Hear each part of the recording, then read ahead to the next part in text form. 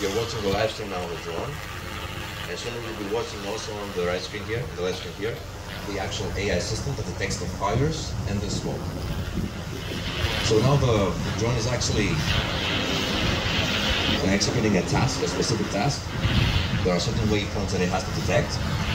And once it reaches the place where we put the fake fire, it's actually a smoke grenade, it's going to start detecting the fire. You're going to hear the sound and the alerts beeping, and you're going to see also the notes on the right, on the left screen.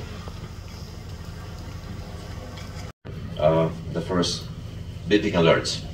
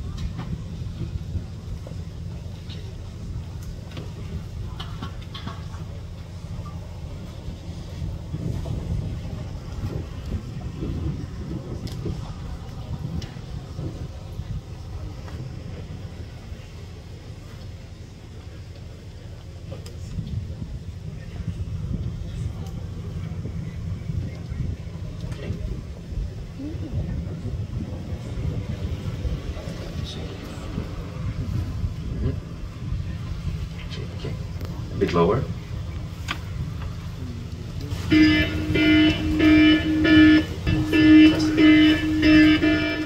Once you hear the sounds beeping, and also you can see the track there on the system, it's because we detected fire and we also detect the way it's going. So pretty much what I see here in my console inside here, I see many different detections at the same time. So I see the core of the fire, and I also see here the plume coming in, going away.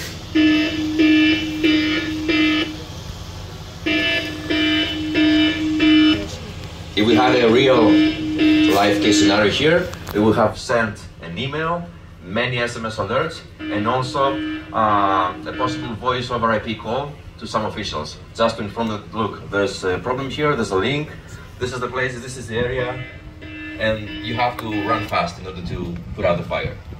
I think this is pretty much depleted now, so I don't think we're going to hear anymore, unless we, of course, focus with the camera. Could we please focus on the camera so we get some more results? Okay, that's there. Yeah, I think that's pretty much it. So practically there's no fire anymore.